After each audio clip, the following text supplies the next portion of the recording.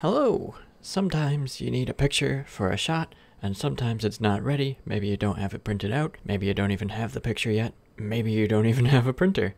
And you need to shoot the shot right now because that's where the actors are, and you need their hands because, oh no. Well, that's when the CG comes in to your rescue and saves you. Look at that. Okay, so here's how to do that in Blender. So, with my footage loaded into Blender's movie clip editor, I'm going to go to my tracking settings, check normalize, and I'm going to set my motion model to location, rotation, scale, and I'm just going to go ahead and track all these little markers on the paper. In hindsight, I probably should have tracked the corners of the paper as well, because it does some shaking, and it's got a little bit of slipping in the end result, so I would do that in the future. But hey, now you got a bunch of tracks. With all the trackers selected, over in the side panel, go down to Solve, and under Plane Track, click Create Plane Track. Now just using the G, R, and S hotkeys, grab, rotate, and scale your little box around until it matches up to where the picture should be. Cool! Now switch from tracking mode to masking mode, and add in a new mask here. To add in handles, hold Control and click and drag your mouse, and just cut out the outline of the paper. I used the mask to cut out the thumb, but we'll do that in a little bit more detail later, so you can just go along the edge of the paper, overlapping the thumb. Now don't worry if your mask isn't perfect, we're going to use some ninja compositing tricks to help it out in a minute. Hit Alt-C to close off the circle of your mask, then hit A to select all. With everything selected, Shift and select the little plane track that you created, and then hit Control-P, and that will parent your mask to the plane track, which is super cool, because then you can play it back, and it looks fantastic. Okay. On to compositing. We're going to need a movie clip node, and the node that's going to do most of the heavy lifting is this plane track deform node. I'm going to put in the movie clip we used, the camera, the plane track, and check motion blur, and also going to throw in an alpha over node and feed the plane track into the bottom slot and the movie clip into the top slot. And if you feed the movie clip back into the image on the plane track deform, you can get inception, which is pretty cool. But we're going to use the image that we want to track in. Looks like the aspect ratio is off, so I'm going to go into the distort menu, get a scale node, and change that up. I'm also going to make it black and white, and then just put in some RGB curves so I can adjust the brightness. Cool. Now I'm going to work on the mask. Let's drop in a color ramp to the original footage. Just crank up those values so we get a nice, really contrasty image.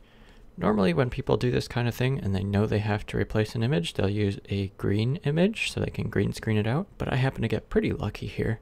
The background is dark and the foreground is bright. Okay, Shift A, Input, Mask node. Also going to add in a Mix node and set that to Add.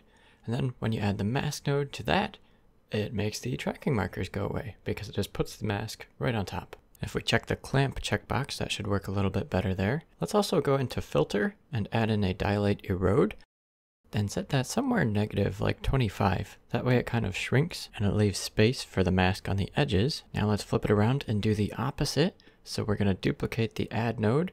I'm going to set that to multiply, and then I'm going to feed the mask in. And instead of making it smaller, let's make this bigger so that the black part is also away from our edges. And now if we view the multiply, you can see we have a nice detailed edge there. Then if we plug the output from our multiply into the alpha over factor input, hey, that could use a little work. Let's grab a transform node from the distort menu, and I'm just going to nudge this picture around until it looks like it's a little bit better lined up. Now remember how I said we're going to fix the thumb later? This is fixing the thumb.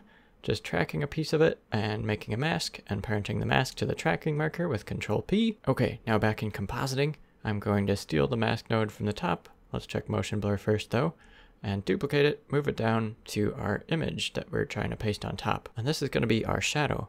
So I'm going to put the mask through an invert node. I guess we should make sure the mask is actually the thumb mask and not the picture mask. Then I'm going to put it through a dilate erode node, make that a little bit bigger, then through a blur node. I'm going to blur that around 40 on the X and Y. And then that goes into a multiply node. And if we turn this up a little bit, you can see we've got a nice shadow of our thumb going on. Now if we go to our final alpha over, you can see the thumb is a little bit messed up now. And so to fix this, I'm just going to grab our mask of the thumb with the invert node. Let's see if we can move these to the mask, drop in a mix node, and set that to multiply, and put the invert right in there. And let's take a look and see. There we go. The thumb is cut out of the mask, and in the final result, it's looking pretty decent. And we've got our own little thumb shadow. One more thing in the node tree of that mask, if we just add in another dilate erode after the multiply before the thumb removal multiply, and just make that a little bit bigger, then our image will cover up the edges a little bit better. Okay, so improvements. What can I do better next time?